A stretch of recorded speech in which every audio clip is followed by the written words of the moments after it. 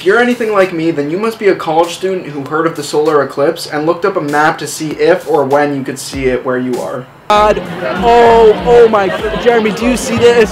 I do. Do you see this? Maybe you had a college class that you had to be at during the eclipse. Or maybe your professor just emailed you and canceled class completely because she's that cool. And if none of that describes you, then boy do I have a story for you. Solar eclipse means that the moon blocks the sun like this. In fact, this is 100% accurate. I'm gonna go fast here, so keep up. I live in New York. The peak eclipse time was 3:15 to 3:24. I didn't buy these glasses, which you actually need to see the eclipse, and I'll get back to that in a second. And for context, there's about 25,000 students at my university. Okay, so 25,000 students, and oh, wait, they're handing out free glasses at 2:30? Okay, actually, I'm gonna get there early, see how many people are there, try to get in front of the line.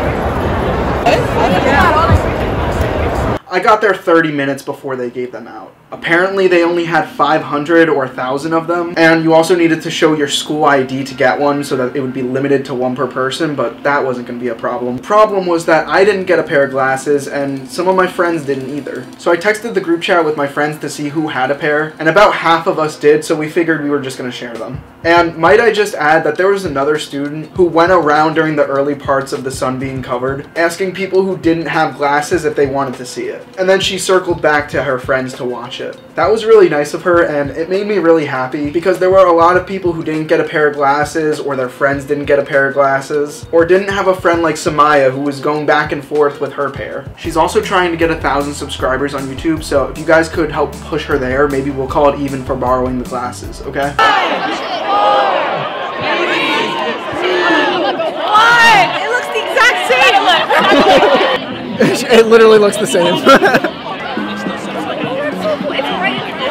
No? You can't really... Oh my god! Oh, whoa! Is it just going like... It is very clear. So we went back and forth looking at the eclipse, which at full coverage would have looked like this, but from where we were, we saw this. For New York, there wasn't 100% coverage. I think it was 80 or 90. But overall, I think it was really funny to see that many people gather around to look at the sun. Really hard, you can kind of tell. No, it's gone. Nah, I can see it. Let me see it. Oh my god, yeah. Oh. That is so cool. It's just such a funny human being thing to do. Hey guys, today is special. You want to look at the sky with me? Yeah, come on. Just make sure you have those glasses on, otherwise you're gonna burn your retinas.